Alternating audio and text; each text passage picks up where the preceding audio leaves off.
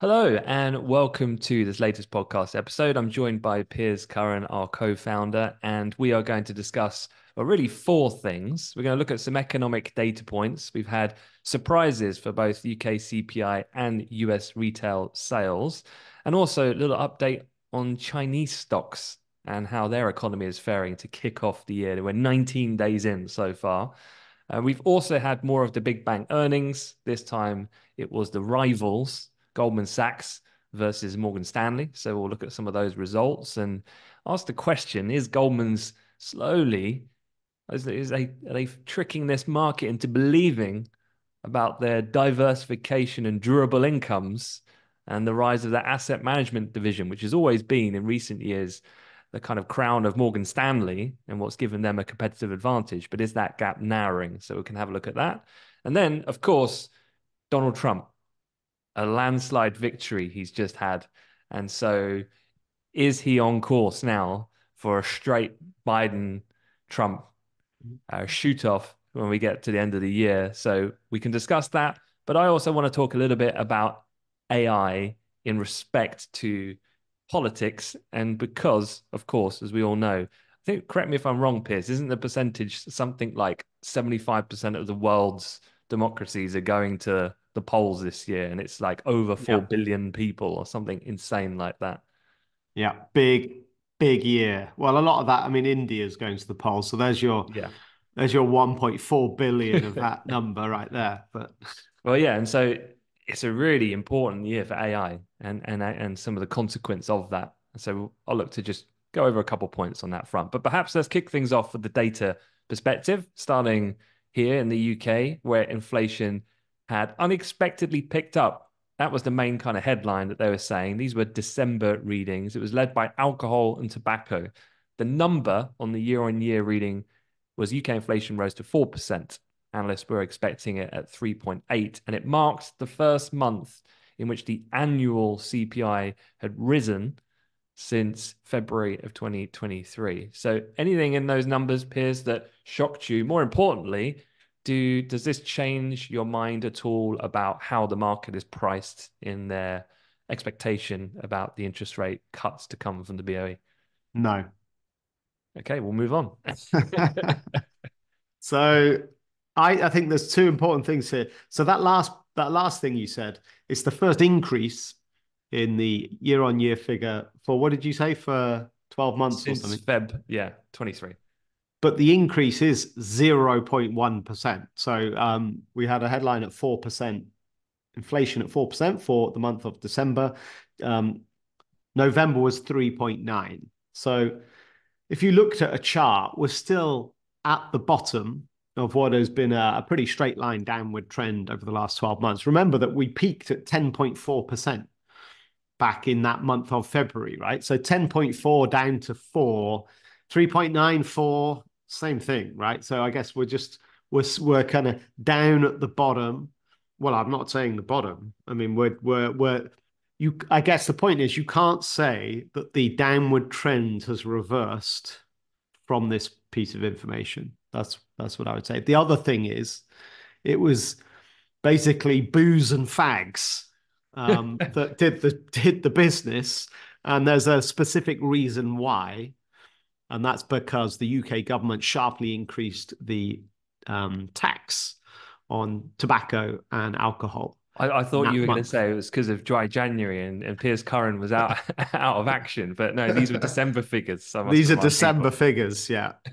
So you're always going to get a spike in alcohol consumption, but yeah, it's because of a tax hike from the Treasury, which really has kind of led to this. So net net, this is not really changing anybody's mind. And maybe some evidence to, which is really contrary to what we're going to talk about when we cover the US in a second, but news out this morning from the UK about the month of December is that UK retail sales fell the most in nearly 3 years.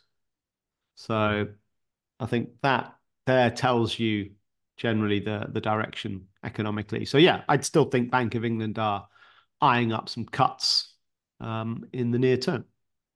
Okay. All right. So then Well, just to be clear then, for anyone who's, I guess, relatively new to these subjects, it's not like, just to make the point, it's not like a piece of data comes out and then interest rate expectations go from cutting to hiking. It's much more gradual than that. So it can go from the number of hikes or number of cuts, excuse me, decreasing if it was more a higher inflation number or more hawkish, as we say, or the timing of the first rate cut can move. Yeah. So just to kind of stress that point, if you're not used to some of that And even more nuanced timing. nuanced, what's the probability of a rate cut? Like, what is it at the moment for the Bank of England? I haven't been tracking them as closely as the Fed, but is it a March cut? Like people are perhaps still thinking the Fed I think might it's be. got up to that as much as that, but I think Yeah. it's been pushed back a little bit. There's basically probabilities at each meeting of whether rates are going to change up or down, and ultimately, like March cut by the Fed has been a very kind of well documented sort of expectation, and the reason why it's March is because that's the first month looking at over those probability curves. That's the first month where the chances of a cut is higher than 50%. So then that becomes the month that everyone starts to talk about. Right. And when you talk about the curve, so if you're a rates trader, you can basically trade what we call the short end of the curve, which would be then looking at, I mean, you can trade short-term interest rate futures or STIRs, right? Which would Yeah. be, you can change the fluctuation of expectations of where people think UK interest rates will be in 3 months, 6 months, 9 months, 12 months. If you think about it, when a piece of new information comes in, then that curve kind of alters a little bit in its shape, and that movement is what people trade. Okay, so hope Impulse. that makes a bit more sense of the jargon. But yeah, let's move on then, and let's go away from booze and fags for a second and talk a little bit about US retail sales, which rose at their strongest pace in 3 months into December. So pretty resilient consumer then in the States. Yeah, so it's almost like the exact opposite, isn't it? Than the UK. The UK's figure lowest in 3 years, whereas then the US one has beaten expectations, and seems to be really strong. And actually, that's been the theme of it over the last a few days, really. Strong data out of the US. It's not just that retail sales figure. The jobless claims, which is one of the measurements on the labor market side, was the lowest since October. That's a weekly figure. So that's reported every week. It's just reporting how many people claimed jobless benefit for the first time. So for that data, the lower, the better. So it was the lowest since October. That's a good thing. And this all fed into something called the Atlanta Fed GDP tracker, which is, well, I think all these, so the Federal Reserve, you'll of course have heard of, it's actually split, the US is split into 12 or 8 federal 12, districts. 12 12, isn't it? reserve Yeah. districts. Yeah. 12 federal districts, each district having its own kind of central bank, if you like. And the Atlanta Fed is one of the, so Atlanta's one of the districts. All of these districts are tracking GDP. They're tracking economic activity, in their models to try and then help them make decisions on policy. But the Atlanta Fed, when was it? A few years back, they've got a GDP tracker, and they came out with this forecast that was quite a long way away from consensus at the time. And then it turned out that they were right. And ever since then, basically no one looks at anything else other than the Atlanta Fed GDP tracker. And it's almost become, because of that one amazing result they had, it's kind of become the default sort of tracker for what's happening. So anyway, yeah, go on. Yeah, so one added thing that you probably wouldn't appreciate if you're not trading or analyzing this stuff is the fact that when you think about GDP as a data set, so it's looking back in retrospect, and you normally in the official GDP figures, you'll see 3 releases over a quarter, but then you have to wait obviously several weeks in between each one. But what the Atlanta Fed GDP Now model does is the model updates with every significant, and obviously there's a slight proportion weighting to whatever the data point is into the model, but the model updates almost real time. So Yeah. it gives us as markets people visibility about the movement of these expectations of the economy, which allows us to guess then where we should be positioned accordingly for where we think rates will be in the future. Yeah, and the Atlanta Fed think that in quarter four, the US economy grew at 2.4%. So that has gone up in the last sort of week or so. Their forecast, as new data has been fed into the model, the model's improving their forecast. Now remember that back in quarter three, the US had a stonking quarter, grew at over 5%. So we're expecting a big drop from that, but this is now looking like it's going to be a smaller drop than we thought. And if you just think about 2.4% as a growth rate, that's super solid, right? That's a really decent, strong number. And so, yeah, it's looking again like the US economy is remaining resilient for longer. Just digging into the retail sales figures specifically, the auto sales were up 1.2%, which tends to have an oversized influence on that data because auto sales, a car, obviously it's a very high ticket item. So often we take that out. And so we'd also look at retail sales ex autos. And even there it was strong. And it retail like clothing up 1.5%, general merchandise stores up 1.3%. So yeah, it's kind of building materials, guarding equipment, that kind of stuff actually played through very strongly. Gasoline was down 1.3%. So it's interesting that the retail sales figures have come through strong, despite the fact that gasoline was down because prices have dropped. And, overall, looking on their year-on-year figure, that's the strongest growth rate for 12 months. So it's quite interesting. UK worst figure for 3 years, and then US strongest figure for 12 months. It's again, they seem to have these economies seem to be remarkably decoupled compared to I would say historically. So yeah, strong news from the Fed. What I'm interested in is how's this played out in markets, because it's we've been banging on about because okay, so strong data means the economy is performing better than we thought. So how does this play into our interest rate expectations? So we're now thinking, well, the Fed, maybe they're not going to cut in March. Maybe they're going to delay it because the economy is too strong, right? And so how does that play out in the stock market space? Well, we talk about interest rate sensitive stocks and those stocks that are not interest rate sensitive. And we've talked about it a lot before. The interest rate sensitive stocks, typically they're your smaller guys. So there's an index called the Russell 2000, which is a US stock index tracking small and mid-cap companies. And they're typically more sensitive to higher interest rates because they're more levered, they've got more debt.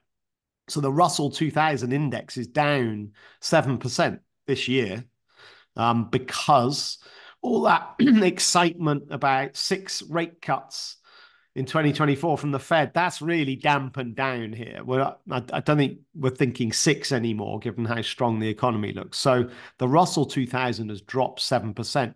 You compare that to the NASDAQ, which is pumped full of your Mag 7, that's up 3.7% and made new highs for the year into the close yesterday. So that's quite a stark sort of opposite directions there because of whether these stocks are interest rate sensitive or not.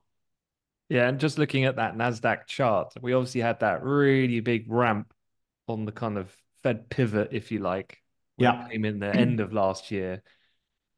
We then kind of peaked just kind of going into the Christmas period. And then what I loved is at the beginning of this year, we sold off and everyone was kind of questioning, getting a little bit bearish again, start getting the familiar voices banging the drum on the sell side institutions. We did fall about 5%, I think, in the NASDAQ to start the year. Yeah. And like you said, we've recovered that and now some, and also broken that end of year high. Yeah. So just makes me kind of question like that first 10 years or so of my career, serving people like you, sort of trading the intraday market. I'm like, why did we break our backs in the intraday market?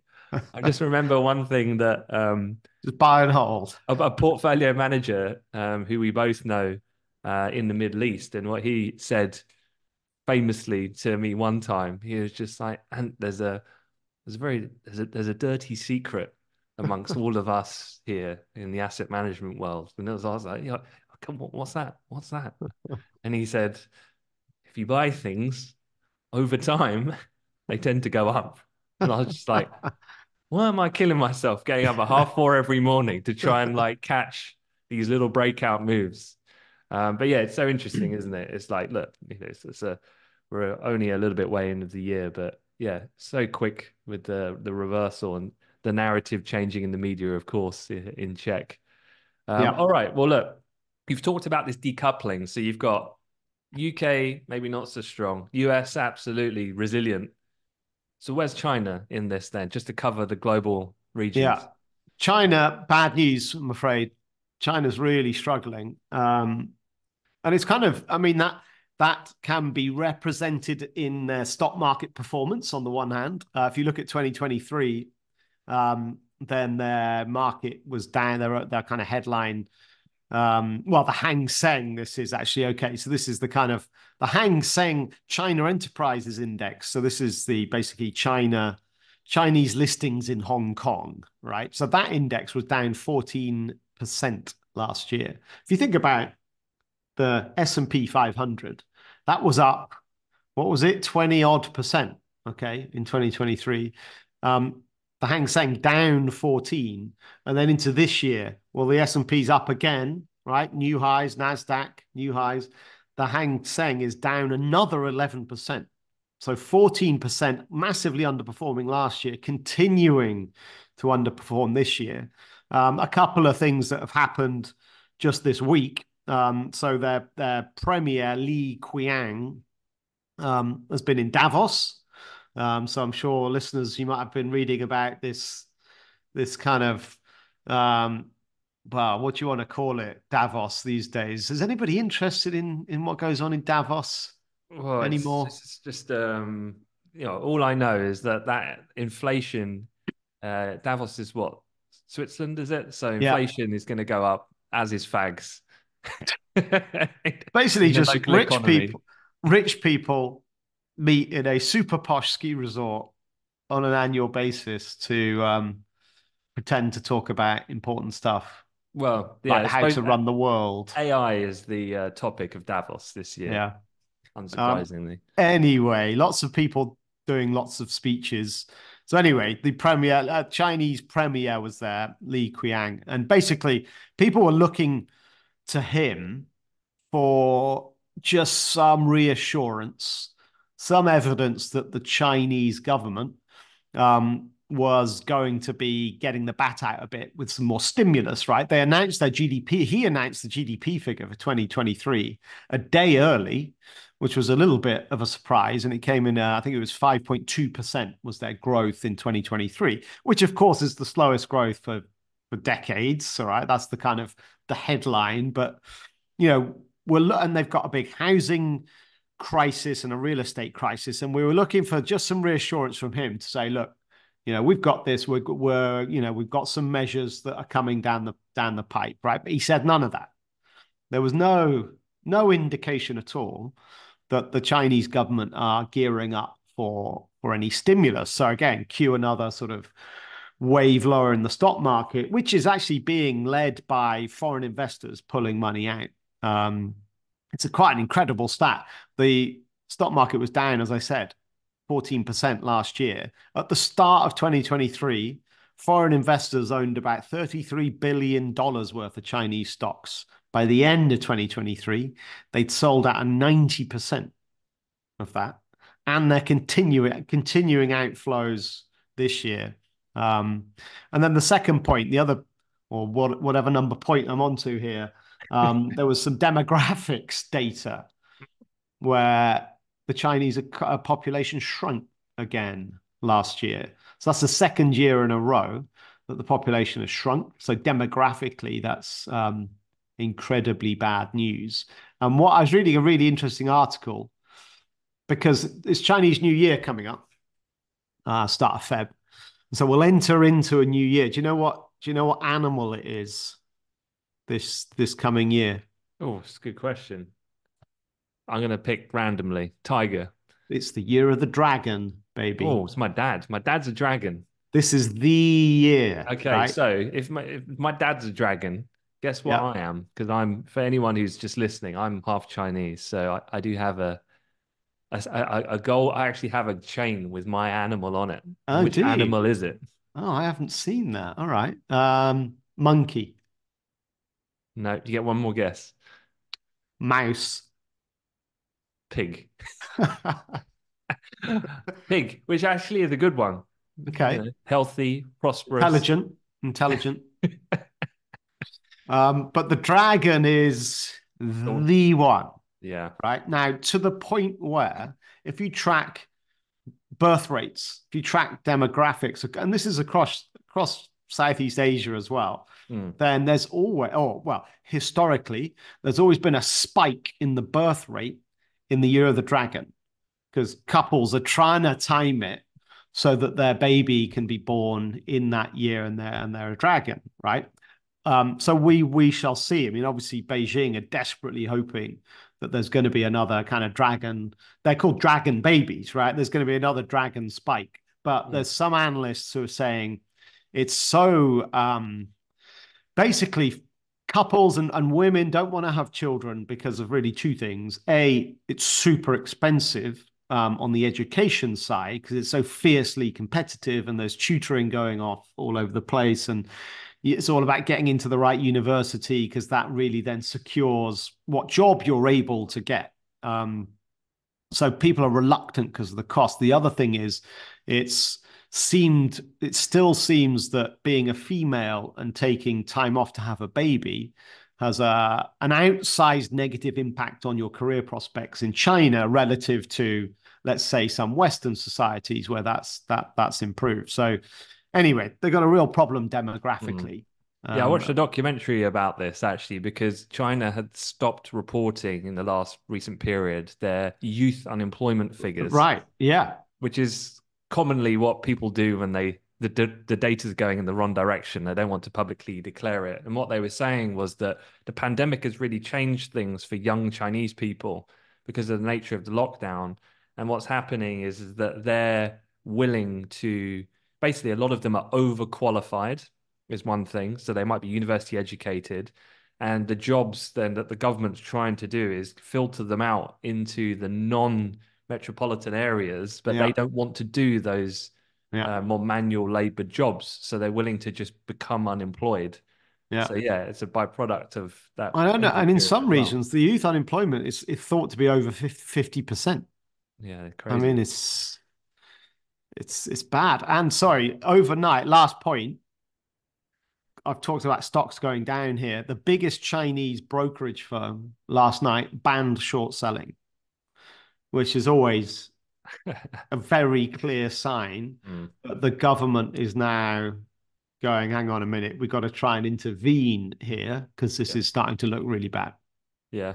So yeah, the last 2 points on my side. One is that you're right. There's a generational problem with moving demographics. It happens incredibly slowly. So therein then does lie what I think is only a pathway for more geopolitical unrest between China and the West because of what they will now need to do to double down on productivity and other forms of reaching that, which aside from policy responses is AI. Yeah. Yep. And utilizing that is not going to be aligned with probably the inbound approach through regulation and the rest of it that Europe, the US will probably take. And that's going to draw further conflict between the two, and all this happening with the alignment, obviously, already that you have with the Russians and the Indians and so forth, that forming this extension of the BRIC club. So yeah, it's definitely fascinating in the pyramid ahead for sure. But look, we can talk about that stuff for hours. But let's move on and quickly touch on the banks because Yeah. yeah, we had MS and GS. So after our banking special with Stephen last week, what do we have from these two? Well, I guess mixed. Mixed. Well, Morgan Stanley not good, really. I mean, their numbers, I guess the headline was that their profit figure was down 32% in the fourth quarter compared to the fourth quarter of last year for a few different reasons. But one they're citing is rising costs. And that's kind of come from a couple of sort of, three kind of main things, I would say. One has been severance. I mean, they've been slimlining like a lot of the banks. They've shed 2,400 employees into the end of last year. So that cost them $350 million. That's taken their workforce down to just over 80,000 in total. Other costs, interesting, which kind of ties it. So the difference between these two banks, if you go back five years, maybe a bit more, they took opposite sort of pivots. Historically, these two banks, they've always been compared, Morgan Stanley and Goldman's, they've always been the arch rivals, and that's because historically they're all about investment banking and global markets, all right? They're kind of old kind of broker dealers. So they rely on investment bank fees, and then they rely on their trade flow and their fees from facilitating trades. Okay. The thing about both of these two revenue streams, they're quite volatile. They're quite cyclical.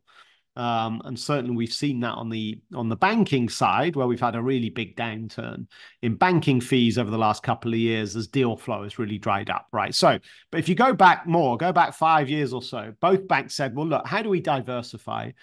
What else can we add on here? And actually, can we come up with revenue streams that are more stable? Morgan Stanley decided to kind of really double down and go for it on the wealth management side, whereas Goldman's decided, right, let's go after the retail banking space. Okay.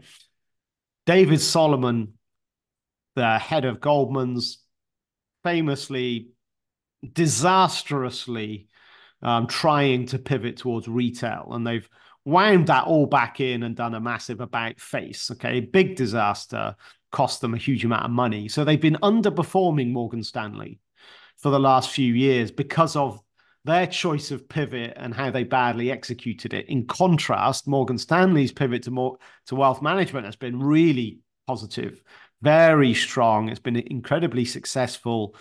Third leg to their stool, stable sort of revenue growth. But they made a couple of big acquisitions on that side in recent times. And so costs going up here. Costs in their wealth management unit are up 10%. Part of that is part of this integrating recent acquisitions. There was also a one-off payment where they settled with the regulators. They had to pay $249 million. This was a long-running probe into a kind of block trading shenanigans going on. So anyway, a big bill to pay there. If you add all of these up, then ultimately their net income for the quarter was $1.5 billion.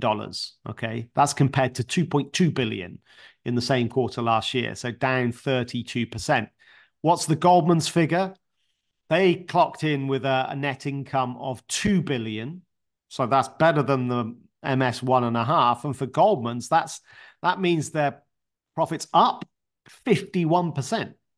So they've really kind of gone in, big time opposite directions here. And really, Goldman's are now basically saying, all right, Morgan Stanley, you made the right choice. We've changed course. We're now following suit, because they're now really quite aggressively going after a pivot towards wealth management as well.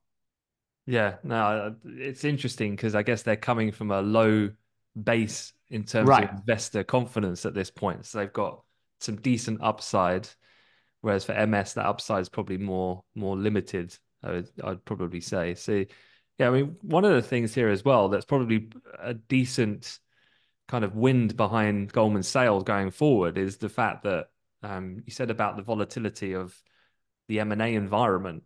But just this week, we had one of the largest deals announced worldwide in the past 12 months. Didn't involve Goldman. Actually, it was Evercore who are actually storming it up the M&A deal chart. But there was a chip designer, Synopsys, they're buying a software developer for $34 billion. Yeah. But one of the things here is that the early signs, which were coming at the end of last year, are that M&A activity is going to be way better. And even though I think the percentage was something like M&A activity for Goldman's was down like 40% or something last year, they're still the top in terms of actual dollar value. And if Yeah. they start getting that motoring with asset management, then yeah, it could be interesting to see on that gap. Yeah, and they're better, bigger and better at banking than Morgan Stanley. So you're right. If we are at the beginnings of the start of an upcycle on M&A flow, Goldman's will benefit from that. And people are looking at these two. As I said, they're always the two that have been compared. And it used to be, go back to like 2019, and Goldman's was a bigger company from a market cap point of view. Before then, they went on their pivots, as I said, and Goldman's got it wrong. So since really 2020, Morgan Stanley have been a more valuable business than Goldman's. And what's happened just into the end of last year, that gap is diverging. Converging, and so it's getting smaller. And so right now, that was one of the big headlines people might have seen in the FT, where they're talking about the valuations of these two. So currently, Morgan Stanley, their market cap at the close on Wednesday was 138.5 billion. Okay, the entire worth of their company. That's down from 192 billion, which was their peak in 2022. So it's been a bad sort of 18 months for them. And Goldman's valuation is kind of narrowing on that. Goldman's is kind of going up. So yeah, I mean, Morgan Stanley have still got it, but I guess people are speculating that this might be the year where Goldman's retake the lead, especially if that banking kind of revival plays out. Yeah, I was just looking at the GS earnings presentation. I'm looking at page 8, and they lead with the headline: over 70% of 2023 revenues are driven from consistent baseline and more durable sources. The word durable revenue appears 10 times in the first 9 pages. And it's interesting. I know it's kind of summarizing the end of the year in this latest quarter, but there's 9 pages of strategy update before they actually talk about their results. Yep. Kind of city-esque in terms of a full board restructure. And they're just looking to, yeah, I mean, in their words, bang the drum on the power of diversification and consistent ability to capture upside. So if that's the marketing men at work to juice the investor appetite, then hopefully we've done our part today. So yeah, let's move on then, and let's talk a little bit about Trump. Before I begin, because I remember a very angry American trader once calling me on the desk, and I think when we were talking about caucuses, and I was saying a caucus, and my God, did he give me the hairdryer, this trader? So I think I've got it the right way round. You can correct me if I'm wrong, but the caucus of Iowa is what we had, or the Yep. caucuses. Um, so Donald Trump basically had a landslide victory on Monday. What I wanted to do is go, what happened? What is it? And what happens next? And then a few other thoughts as well. So feel free to chime in whenever you see fit. Yep. But essentially, this gives the former president his first victory in the contest for the Republican presidential nomination. So Trump's victory, just give it some stats first. It was the largest ever vote share in a contested Iowa caucus. In fact, Trump's victory in Iowa was pretty massive. He won most votes in all but one of Iowa's 99 counties. So just when all you read in the press is kind of negative Trump, and I don't know, he's trying to, what was the last thing he got? He was threatened to be thrown out in some hearing because he kept butting in Yeah. Yeah. every 5 seconds. But it's kind of like he's more popular than ever. And looking at the actual stats here, it was 51% that he Yeah. captured. Second place, Ron DeSantis, 21%. Yeah. I mean, that gap is large. Um, as you would imagine, he's dominating amongst the less educated, the working class voters. However, actually, his breadth of his base seems to have shifted slightly and got more diverse, if Yeah. anything. So younger, richer. One thing that I guess does stand out and is worth noting was that the turnout is really low, though, compared to prior years. In fact, statewide voter turnout almost halved Yeah, from that's crazy. 28.7% in 2016 to under 15%.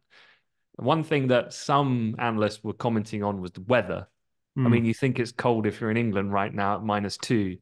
Get yourself over to Iowa on Monday night, and yeah, you'll feel what real cold feels like. But so a couple of different things. One thing is someone you've mentioned before is Yeah.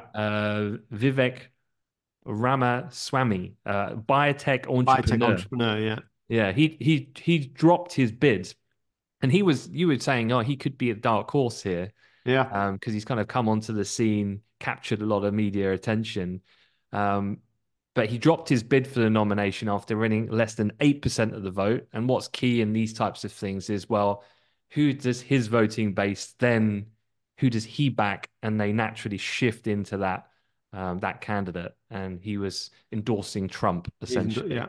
Yeah. So a couple of things. What is a caucus? Because I think if you're in the UK and if you're a student, you probably never really have engaged in that kind of election cycle before, or at least read stories about it. So in short, a political party gather and they're trying to select their delegate to go on in these state party conventions to go into the presidential race. The delegates support a particular candidate for political office, and all these candidates will put forward their policy ideas and so forth. The most famous caucuses are held in Iowa historically during presidential years. And as I said, Trump has absolutely stormed it here. And I think we've got more to come. There's two other big ones, I think, in the coming week. New Hampshire is another one. So, yeah, it's looking pretty conclusive at this point, at least. He's the overwhelming favorite in this first endorsement of the Republican voters. So, yeah, anything there before I kind of cover a few other points that I think, or This is is this all as you would have thought? this is going to be an absolute landslide for Trump on the Republican nomination. They might as well stop bothering with these caucuses. So DeSantis and Nikki Haley are now basically the only two left in the running against him, and they're so far behind. Literally, you might as well just stop. Give Trump the Republican nomination. So it'll be Trump versus Biden. Some people had been hoping that it wouldn't be Biden and you'd get an incredibly unusual event where a sitting president would decide not to run again. Obviously, he's very, very old. So some were hoping that the Democrats would force Biden kind of to step aside. And there's a guy called Gavin Newsom that was thought could be the alternative, the younger alternative, right? But it looks like that's not going to happen. So it looks like it's going to be Biden. So Trump, Biden, I'm sorry, but Trump's going to be president. That's it. Seriously, I think this is just an absolute foregone conclusion in my Yeah, view.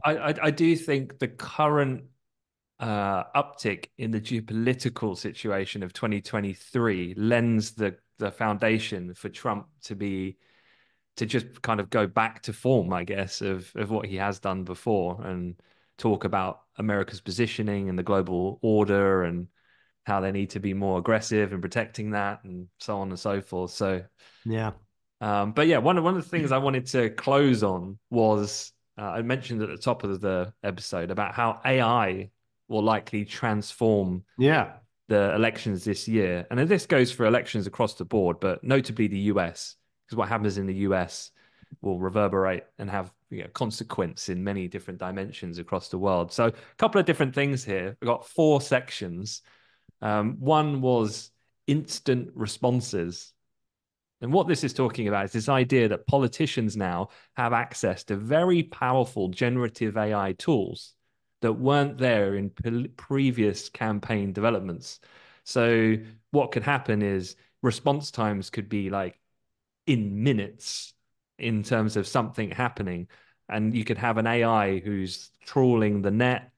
The AI can think about a strategy, a strategic response, and it could come up with a hard hitting kind of comeback to something that's been said. And not only that, it can go on, it could create speeches, pictures, jokes, memes, AI generative video content, um, all of these different things. So it's going to get pretty wild, I think, as we get closer to it. Um, but I'll come on to disinformation in a minute because that's definitely another one.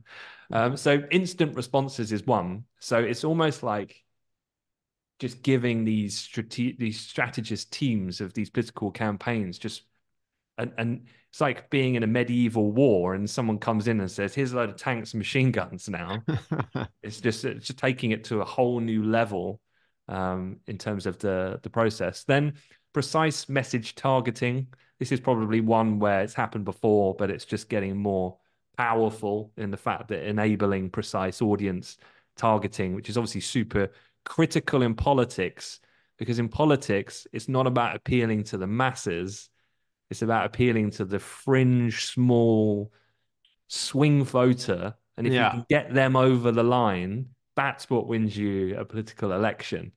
But you can get even more granular now and even more influence them in different ways. Then there's the democratization of disinformation.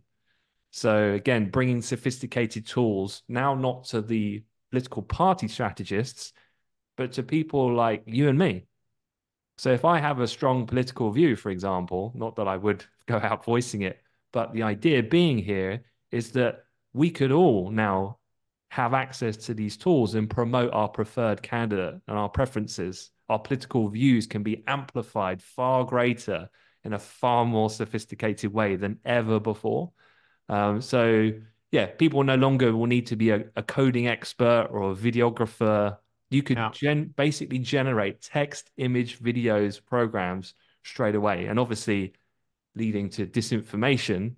And the interesting thing I was listening to a podcast about with that is if you think about a scenario where 2 or 3 days ahead of the actual election, let's say in the US, and there's a video that comes out of Biden looking all lost or stumbling, something which could be acceptable in terms of belief. It's not too outrageous, Yeah. but something happens.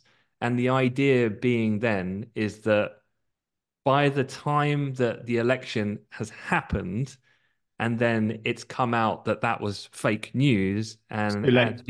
it's as good as done at that point. And so this is how precarious this can be. And I would fully expect that to be probably the tactics that will be deployed more aggressively than ever. So the ability to be able to cut through the noise is going to be incredibly difficult, certainly on social media. And then the final point is kind of guardrails and disclosure requirements. What makes it quite worrisome is that there just really isn't regulation in AI. As I've read more into it, it's it's just non-existent. Yeah. And the problem is that there's a real lack of incentivization for the most talented people in this area to go and work in regulation because you want to work where there's funding. So there needs to be some alignment there with governments to incentivize young people to want to go into that space. But then there's also this idea of a bottleneck and that technology is moving so rapidly, but you need these PhD level caliber people, these people from industry, and yet you can't generate them quickly. And so by the time that you can, even if with the best of will of government, they cannot get to the point of hiring enough for regulation to keep up with the disinformation and the false narratives and all the rest of it. So solution, that I've been reading is all about these other ideas about containment and how do you go around trying to police this type of thing. But yeah, I think for the point of me explaining this was how the elections this year, particularly in Yeah. America, is going to be a real litmus test, I think, for where we're at on a societal level with AI. and the response then that will come therewith from a regulatory point of view, and the appetite then. Because if you thought the last one was pretty spicy, this one's going to be even more so. Especially with Trump in town. He's not going to be shy Yeah. about exploiting these tools. And it kind of, you could say in a way, it just, yeah, we're in that void where AI has suddenly leapt forward. And yeah, there's that regulation void. And so you could argue it's just going to is it going to undermine democracy in 2024? It'll be interesting to see if there are any, major events where an election is won, off the back of fake news. I guess what would be interesting to monitor on that point would be I would get a calendar then if all of these different elections, because like what we had with Cambridge Analytica, they would test out the techniques and the software and the strategy in smaller, Right. lower level political events to refine the process to then deploy it. And lo and behold, the US is one of the last ones of the calendar year. So there's going to Yep. be plenty of time to train your model to optimize into that event. All Trump's right. still going to win. Well, that's it for the show. So yeah, happy Friday. If you listen to this on the day of release, have a great weekend. Don't forget to follow and subscribe to the channel and put on the bell icon to get notified whenever the latest episodes drop. There's another one coming out on the banking front with myself and Stephen next week. But until then, take care. Thanks, Ant. See you later.